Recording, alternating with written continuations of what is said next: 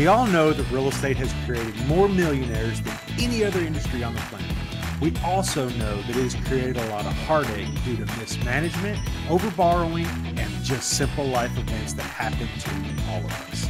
Welcome to the CashFlowPro podcast. My name is Casey Brown, and I am your fearless leader.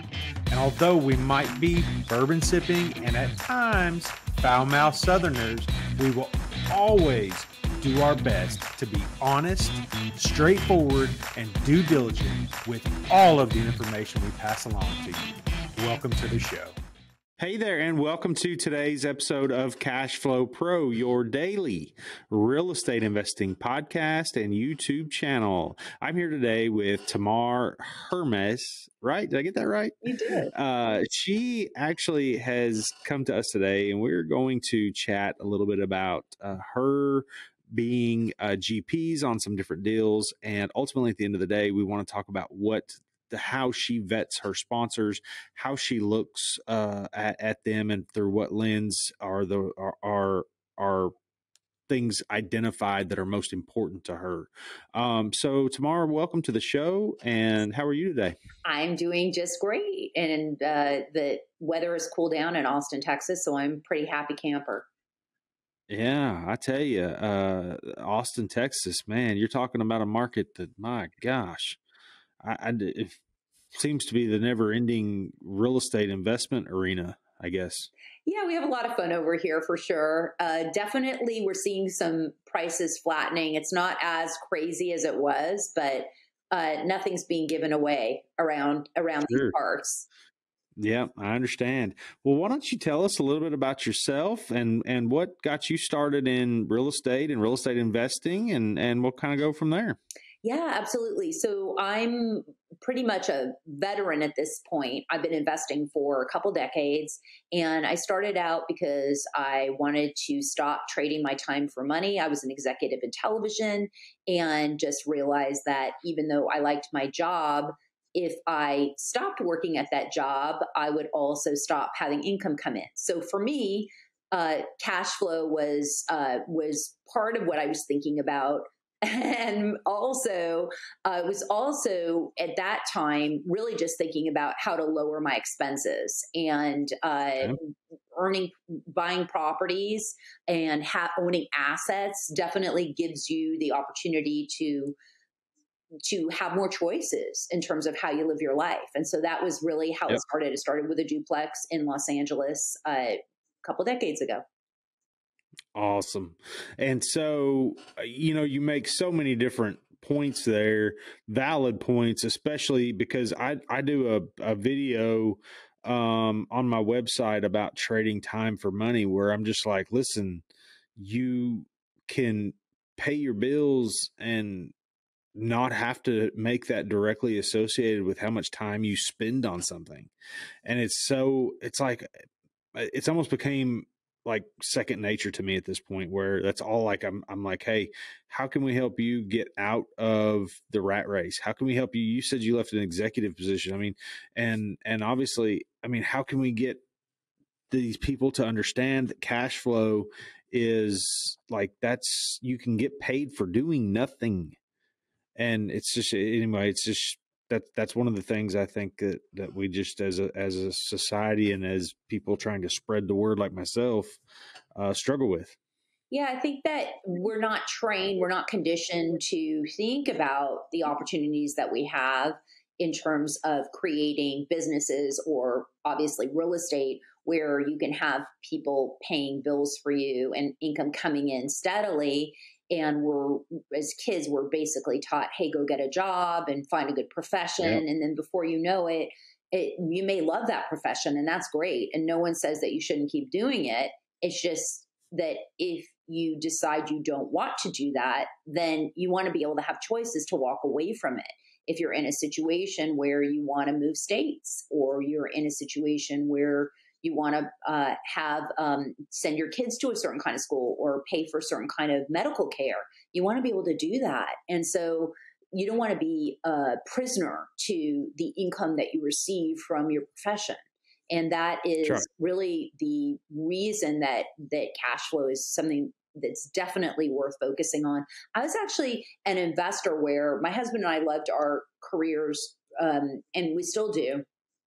So we didn't really focus as much on cash flow early on. We were really focused on just building an asset column and having steady investments. And then the cool thing was that because slow and steady bought correctly in real estate works very well over time, I was able, as soon as I decided, okay, now I want cash flow, to sell a couple assets and float that into really great cash flowing vehicles. And so you can create opportunities and pivot and have a lot of choices as long as that asset column's going. That's one of the reasons why I'm not a huge fan of flippers only flipping. I'm always encouraging flippers to hold on to some property, because otherwise, really, when you flip something, you might make a lot of money, but it's really a job. Then you've got to go find another property to flip. I tell you, matter of fact, I did a podcast not long ago with a friend of mine from a mastermind that we're both in.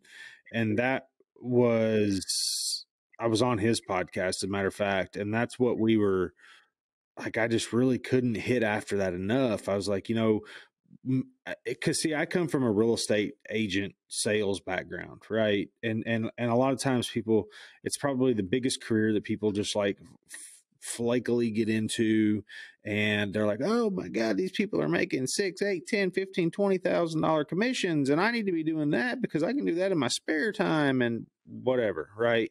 That's the big craze. It seems like about every 10 or 12 years it comes around. And right now we're at the peak where everybody's getting their real estate license. And I've oftentimes said they need to make it the test a little bit harder, because some of these people, I'm like, wow, you know how to breathe, right? So, but what I'm getting at is I myself would make 15, 20, 30, 40, 50, even I made commissions up to like 120,000 at one hit, right? And the thing is that I would make that. And the problem was I was just as broke with that as I was before that, because at the same time, it wasn't until I finally figured out, I'm like, okay, if you can take this, you need to go put your money down on something, buy it down, and then make the cash flow difference in what your note to the bank. And so that's kind of where I started. It's the same thing. I actually have a saying with one of my products that we give away, is turn your massive income into passive income. And that is kind of where we leave it. You know what I'm saying? Yeah, I think that the point that you bring up, what I really take away from it, has to do with, regardless of how much money you're making, you also really want to be a steward of your money, because you need to be able to budget, especially when you're buying real estate.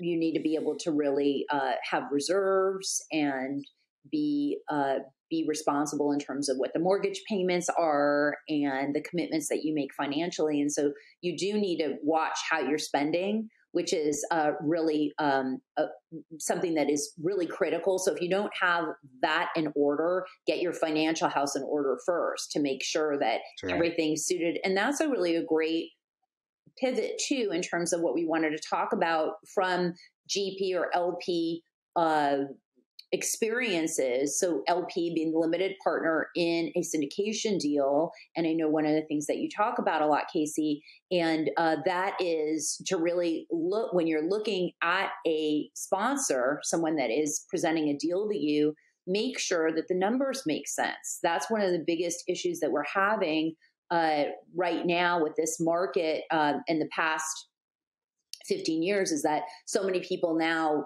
feel like they're real estate gurus, and some of the numbers, the way that they've analyzed numbers is not necessarily realistic as the market turns. And we're starting to see a flattening. We're starting to see things differently. I mean, I have Airbnbs that aren't booking right now where that they were always booked. I have,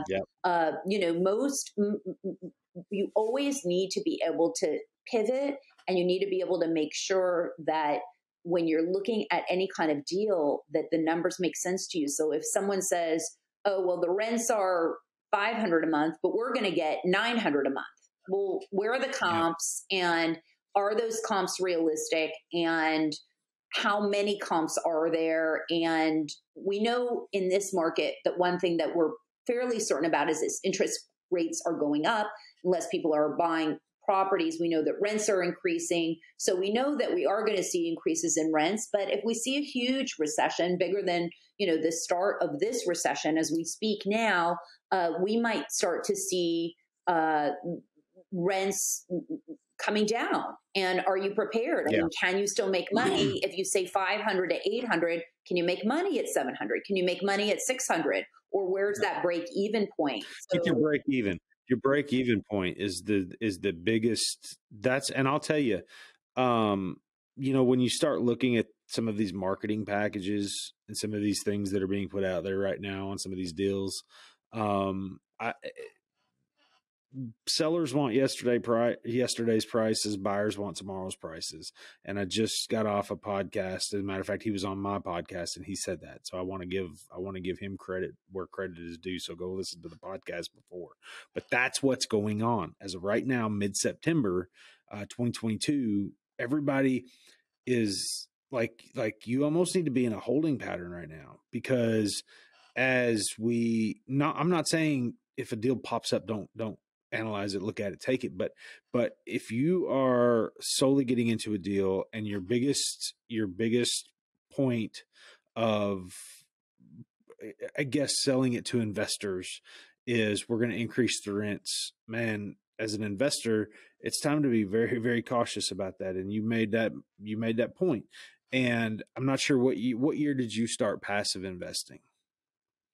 When did I start passive investing? Yeah, what year? Because the timeline. I started passive investing several years ago because I didn't want to do all the work myself, and it really helps lighten the load. And I would say, just in terms of being in a holding pattern, I would say be more cautious. But I've seen so many good deals right now. I cannot invest enough right now, and even though I'm holding cash for a storm that we may or may not see, I still feel that there are a lot of good deals, and part of it.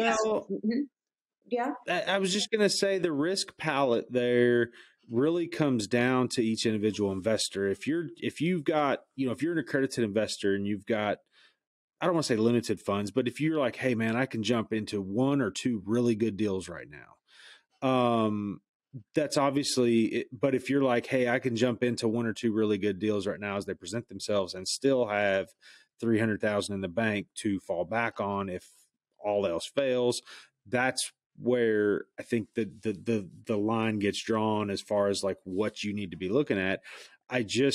Again, I guess I'm cautiously optimistic about some of this stuff. I think everything's going to hold fine. I think the increases are what need to be just kind of mitigated a little bit in underwriting. Yeah, I think that, that comes down to how much experience does your sponsor have? And you need to ask and look at, how many times have they successfully ran deals, and how many times have they said they were going to pay a certain amount and paid it, and where are their projections maybe off. So what I find is that with the more seasoned people that you work with, or people that just have great track records, that you're also betting on a horse that knows what they're doing, that knows how to run a race and understands what market cycles look like. And so when you do that, then you're generally in a better situation. And the one thing that I've learned, and one of the things that I really heed caution about, is that investors and entrepreneurs too are extremely enthusiastic about anything that they're giving you. So if you're talking to someone and they're telling you, hey, do you want to go on this deal with me? Oh my God, it's so great. You're going to make this much money and da da da da da. And you need to ask the question, well, what's the risk? Where's the risk? And look at that. And just know that they're generally will be honest with you about the risk. And they're still going to tell you it's the best deal since sliced bread, because one, they need to raise the money, make it keep working. And two is that they really believe that. but you need to believe that based on some criteria, and that comes down to also educating yourself a little bit, not doing things blindly, and making sure you're working with really honorable people that'll tell you the risk. Because if anyone tells you there's no risk in this, then they're Yeah. probably not being very honest, because there's always a risk when we invest. I mean, it may not be a huge risk with a lot of these investments that we make, but it is investing, and nobody has a crystal ball. So if anyone acts like they have one, they may not be the best partner for you. Yeah, I would say if somebody is now, as capital raisers, we're always trying to minimize the appearance of the risk. And I feel like that's probably the number one thing, that if you can minimize the appearance of the risk, but yet still very plainly say, hey, these are the risks, but these are what we're doing to mitigate them, then you need to listen a little more. But yes, if you're with somebody and they're like, this is risk free, it's guaranteed, it's whatever, this, that, or the other, for one, it's against the law. Number two, yeah, that's not anything that I assume you want to probably be invested in or partnered up with. But so I'd like to kind of dig in a little bit and figure. I usually ask for, like, one the few times that I've had other passive investors on here. Oh, let me go back real quick. So the reason I asked what year you had started was because there's a point where I think, and I've referenced it on this show several times, that all of us that were in the market in like 9, 10, 11, 12. Now I wasn't in it as an investor. I wasn't in it as a syndicator or anything like that. I was in it as just straight real estate sales. Man, I can still, driving down I-24 towards Nashville, one of the hottest areas in the country right now, that for investments and so on and so forth.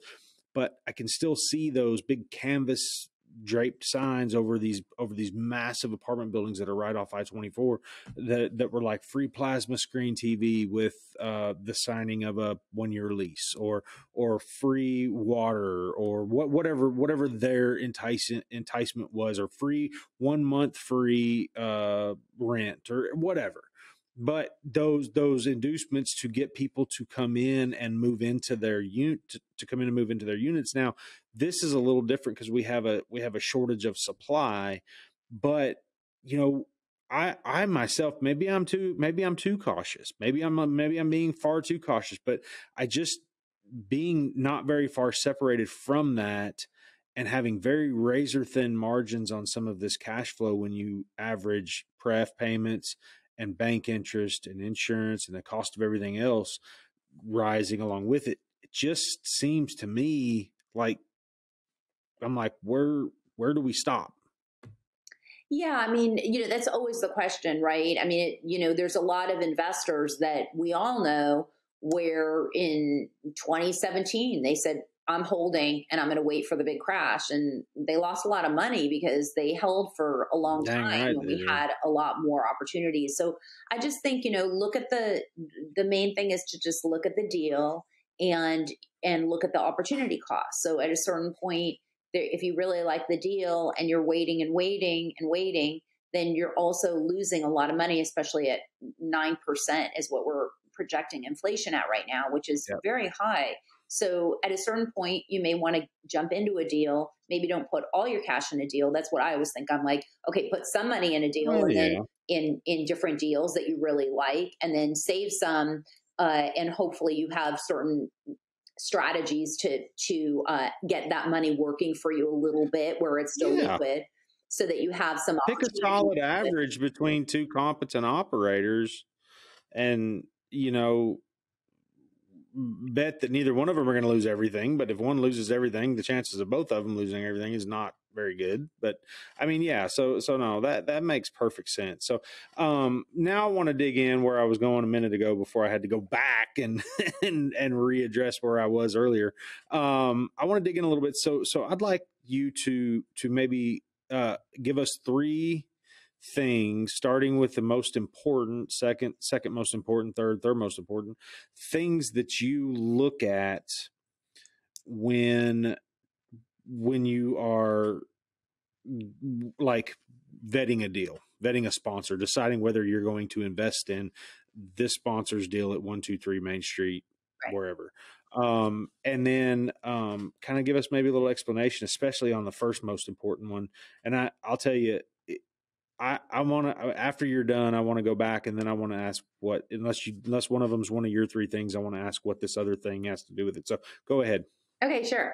All right. So one of the things we've already talked about is experience. So we really want to look at how much experience someone has, and not only how much experience they have, but how much experience they have in that asset class. So like, let's say I've done a lot of multifamily, but now I'm breaking into storage. So that's a new asset class. Whenever we start something new, we have a little bit of a learning curve. Doesn't mean it's not a great deal. It doesn't mean they're not going to do great with it, but it means that there's an element that we want to pay attention to. So you want to speak to that and see like, okay, well, who have you put on your team that knows how to do mobile, that knows how to do storage, to make sure that you are covering yourself, because each asset class can have its own, has its own challenges. So that's the first thing that I do.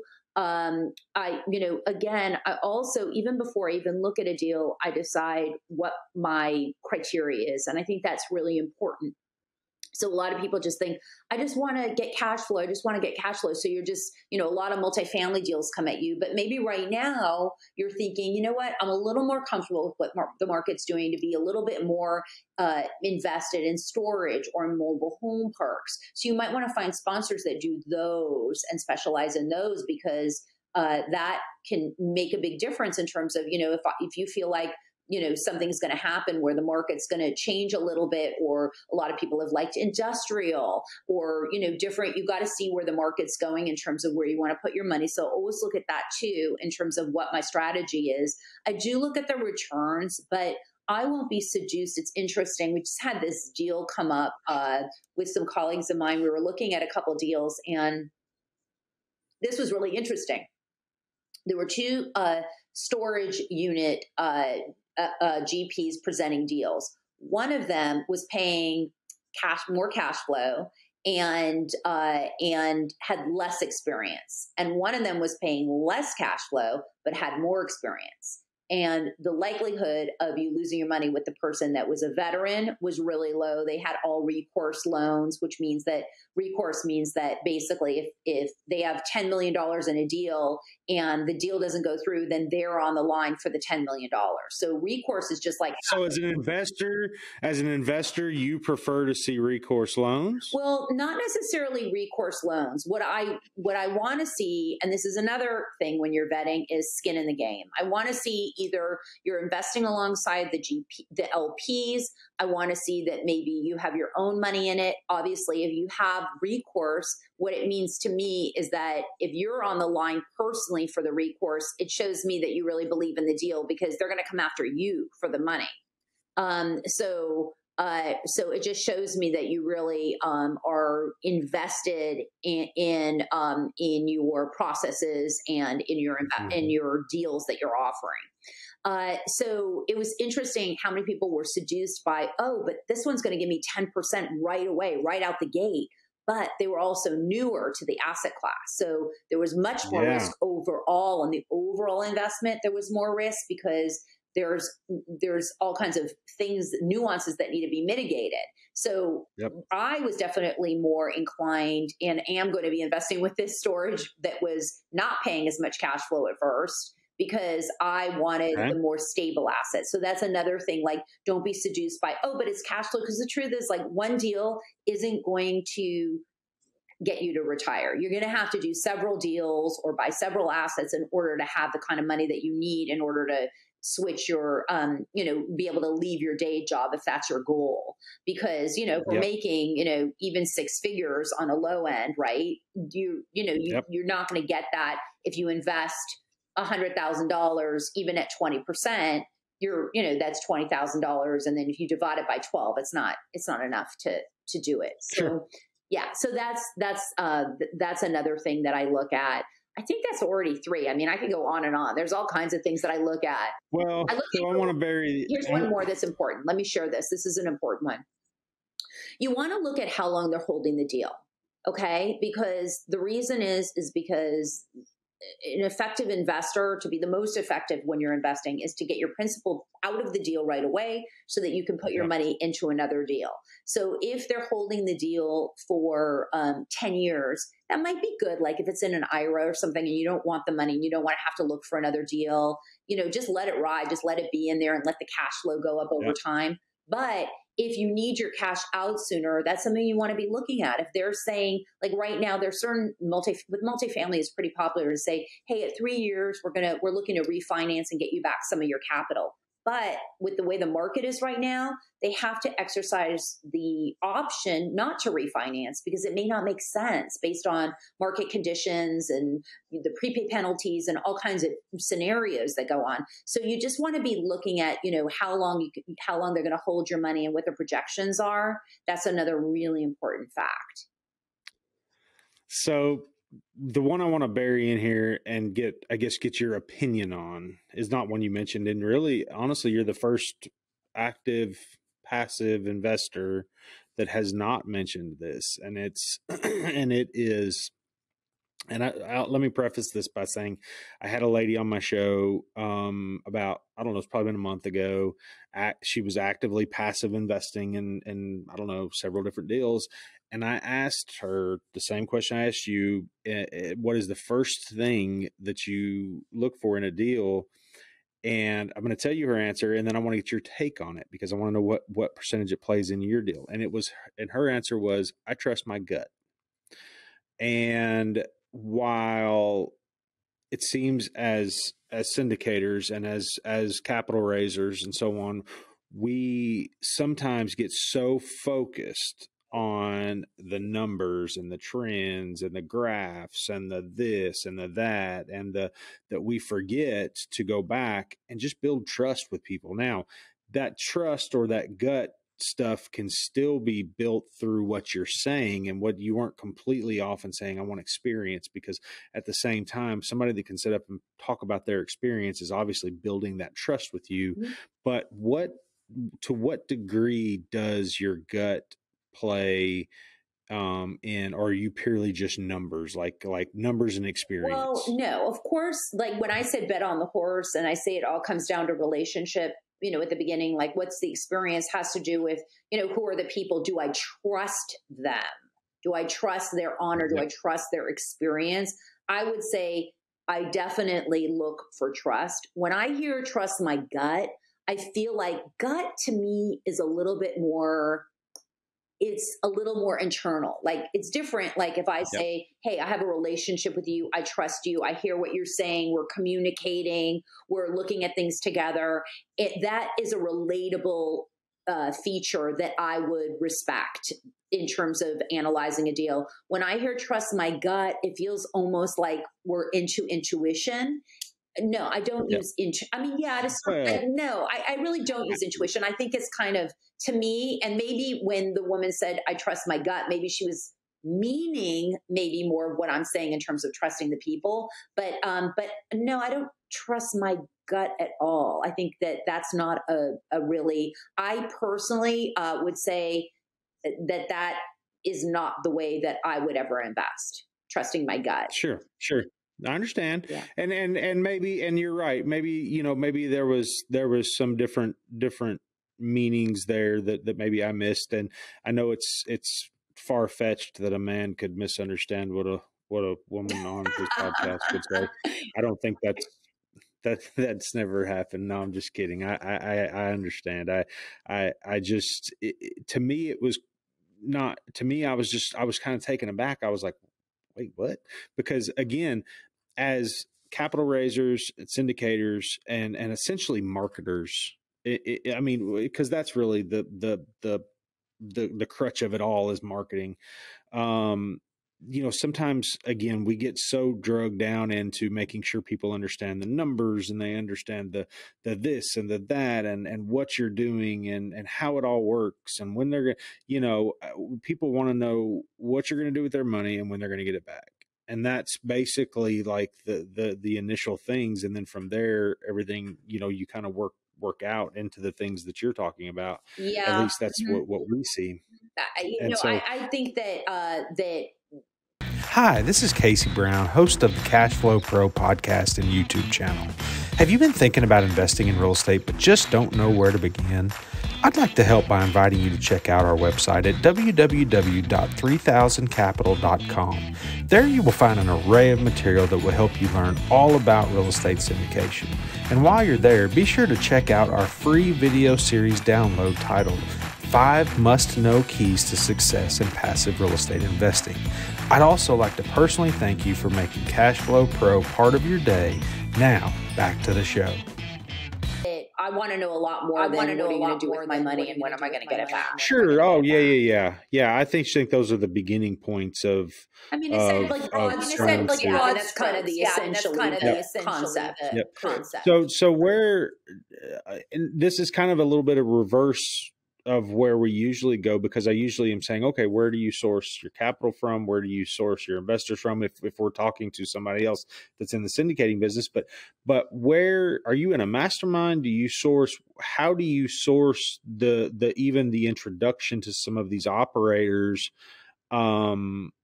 that you're working with, or how have you found the deals that you've invested in? Because it's obvious that you're not just married to one or two different people, as far as, and that sounds kind of weird. It's obvious that you're not just investing with one or two different people.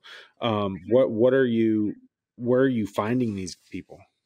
Well, I think that we find partners in all of our networking scenarios. You know, masterminds, conferences, hearing somebody on a podcast and reaching out, getting on email lists. I mean, there's a ton of ways. I mean, I feel like there's a million ways that I've found partners and found good relationships. I do syndicate deals, and I also do invest in deals. So I do both. So I also raise money, and those come from also my networks and people that I sure, and yeah, relationships with. It's obvious you're hanging out with the money when you say people are putting on investments, and you're hanging around money one way or the other, where there's money to be invested.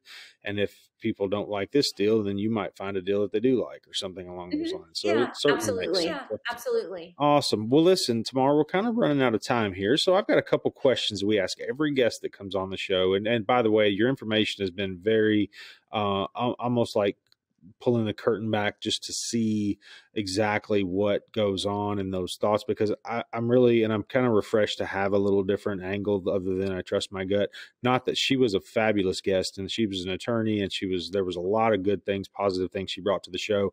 That was just an unexpected answer. And I was like, oh, okay. So I guess my curiosity level was, to what degree are other potential passive investors taking this into account, or how big of a play is this piece having in there? So the first question that I ask every guest that comes on the show is, what is the best book that you have recently read or are currently reading? Oh, okay. The book that I'm reading right now, which I love, is The Almanac of Naval Ravikov, I believe is his last name. You can Google it. He's an entrepreneur and successful businessman, and just a really interesting guy that kind of started doing philosophy. And it's a great book. Sure. It's about money. Awesome. That's great. All right. What is a dream vacation that you have taken or hope to take? Wow. Well, I just got back from Portugal and Barcelona. That was pretty fun. I have a lot more dream vacations that I want to do.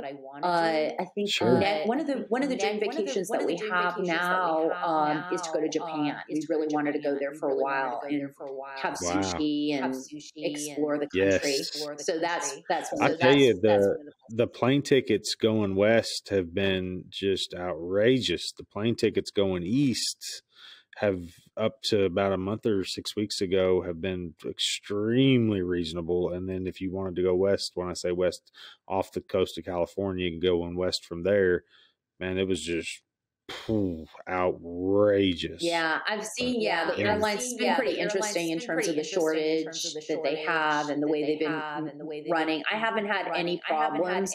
I always approach situations, same thing with investing, where if I, let's say, everyone's saying, oh my gosh, my plane got canceled and they're so expensive and this and that. I just think, well, I'm going to have a great trip. My plane's going to be on time. My tickets are going to be reasonably priced. It generally works out. It's like if you let anybody, I lost money. It's the same thing like with investments. Like, I lost money on a deal. I'm going to invest in real estate. I'm going to lose money on a deal. Like, no, you're not. That guy just lost money on a deal. Doesn't mean you're going to lose money on a deal. That's right. That's right. And I'm always intrigued by the fact that a person can basically do nothing more than log onto the internet and invest $50,000 in junk stocks that never amount to anything, and nobody ever has to say a word. And if we want somebody to invest in real property that produces real cash, that produces real profits, we have to disclose, and then have them sign something that says we disclosed all of those. Yeah. And so it's, again, I'm not opposed to it. I think it's great for us. I just to some degree realize it's become very apparent to me who has control of the money, and whoever has control of those markets has control of the money. So Tamar, thank you so much. How can folks reach out and get in touch with you if they've heard something and maybe they even want to look at one of your deals? I mean, because we have investors that pass through here all the time. If we don't have something to have them look at, we certainly like to pass them on to folks that have been with us. Oh, awesome. Yeah. So my website is wealthbuildingconcierge.com. And I wrote a book. It's called The Millionaire's Mentality, A Professional Woman's Guide to Building Wealth Real Estate. You can get that at tamarbook.com. And you can get my quiz on what kind of investor are you at tamarquiz.com. Awesome. And I didn't realize that you had a book directly correlated to women and women investing and so on. Yeah. I'm a huge, as my guests have probably heard me on past show, and it's probably cost me some listeners and even some business, and I don't really care, but I'm a huge proponent of women in business and female entrepreneurship. As my two daughters kind of become teenagers, if you will. So pray for me, first of all. Number two, I just, I want to make it one of my life goals to push them to not only do what they want to do in life and be happy, but to realize that, hey, they can have a place at the table of business. They can have a place at the table of negotiations, and they can have a place in this world that respects and gives them what the So awesome. With that being said, Tamar, thank you so much. We appreciate you taking the time. And listeners, as always, please head down and smash that subscribe button and leave us a positive review. Give us 5 stars if you like what you heard today on the CashFlow Pro, or if you like any of the episodes. Please share, and leave us a review. And with that, Tamar, again, thank you. And I hope everybody has a wonderful rest of the day. Thanks so much, everyone. Thanks so much. CashFlow Pro is hosted by Casey Brown, founder and CEO of 3000 Capital, a commercial real estate investment firm committed to providing its investors with ongoing cash flow and helping them build long-term wealth. If you enjoyed today's podcast, make sure to hit that subscribe button so you'll be notified about all our future episodes. You can find more information about us and our investment philosophy by clicking the link in the show notes below. Thanks for listening.